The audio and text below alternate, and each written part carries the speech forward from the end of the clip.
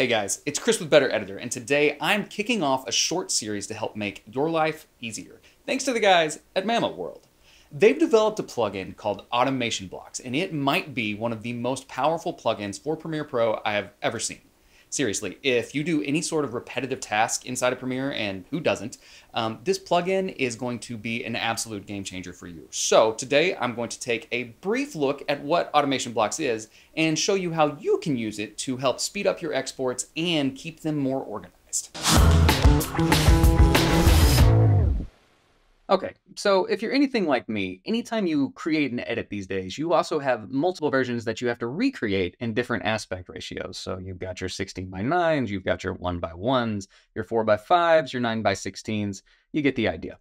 So what makes this extremely tedious though, is once you export all of these sequences, you then have to jump into Finder and create your own folders to match your bin structure where everything was so neatly organized, your 1:1s, your 4:5s, so on and so forth. Wouldn't it be nice if we could make it happen automatically?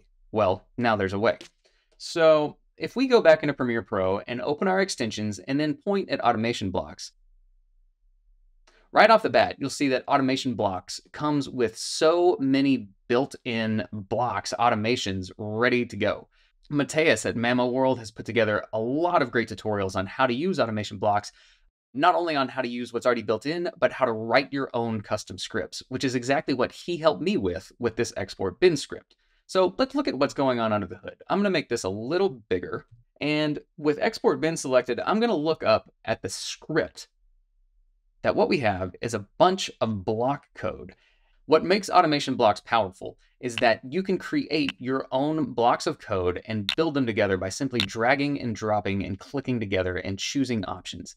Now, I will be the first to tell you that it is pretty intimidating, all of the options that you're able to go through, all of the different things that you're able to do with automation blocks, but that is why it's so powerful. So again, take a look at the playlist that Mateus has created so you can understand how to start using this and building your own scripts to do your own custom workflows. I'm going to leave that to him. For now, let's go look at how to export all of these clips with their bin structure intact. So to simply do that, we're going to grab all of our sequences, and then I'm going to make sure that export with bins is selected. And we have some formats we can choose: H.264, ProRes, or ProRes 4x4. You can also import your own custom formats, which I'll show you how to do in just a minute. So first, let's do H.264. I'm going to choose that, go to my export folder, and we're going to say exports, great, and I will say run.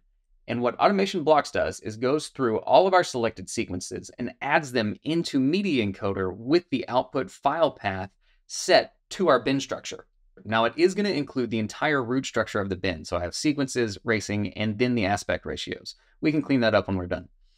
But let's go ahead and render these out. Okay, ta-da. So now if we look in Finder, we have our entire bin structure converted to folders for us. Pretty nice.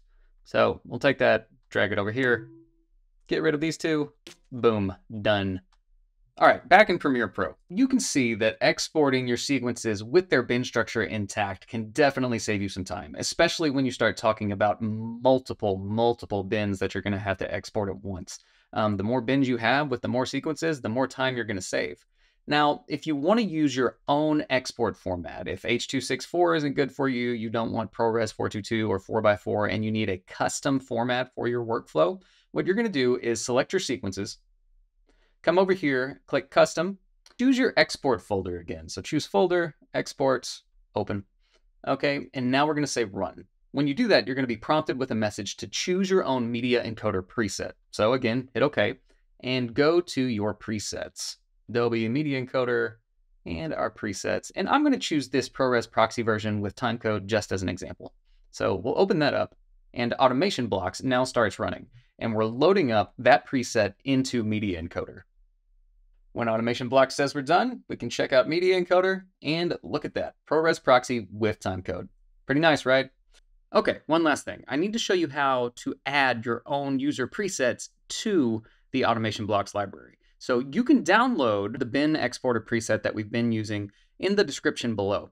To get it set up inside of Automation Blocks, you need to go up to your preferences inside Automation Blocks, and it defaults to going to your documents folder where Automation Blocks saves all of its presets. I'm going to change this to where I keep these things on my local drive.